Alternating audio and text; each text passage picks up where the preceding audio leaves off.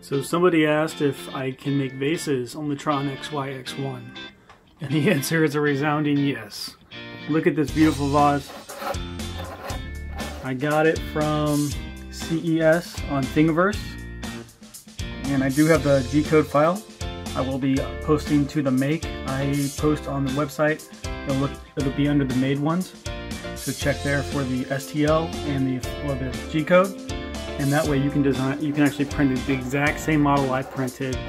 I printed this at 0.15 in vase mode, and it almost looks computer generated. You can see some, what do they call it, salmon skin, but I really like the way that looks. I like the texture of 3D printed parts.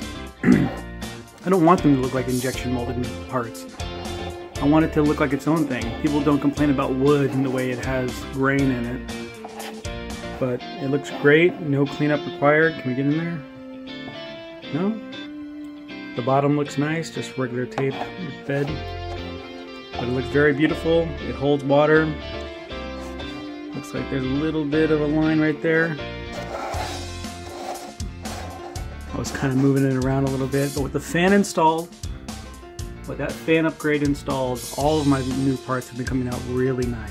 And so if you want to win a 3D printer that can print this quality parts, the TronXY, I'm putting it up for contest on Gleam.io. So go to the link in the description, click on it, you must be a subscriber, and then you can unlock all the other features and other ways to enter. You can answer a question every day, you can tweet every day, and there might be some other ways in there. But basically everyone gets a fair shake, but the more things you enroll in, the better chance you have of winning the TronXY. But look at how beautiful that is. Nice clean parts, and I will link the thing file and the owner in that video as well. You can go to my Thingiverse Pro file, it'll be in the description, and you can download the exact G-code I used and the simplified 3D plate build, so you can see exactly how I printed it and how I got these results. I like to duplicate these results. This is max base mode. This is the max height you can print on the TronXY.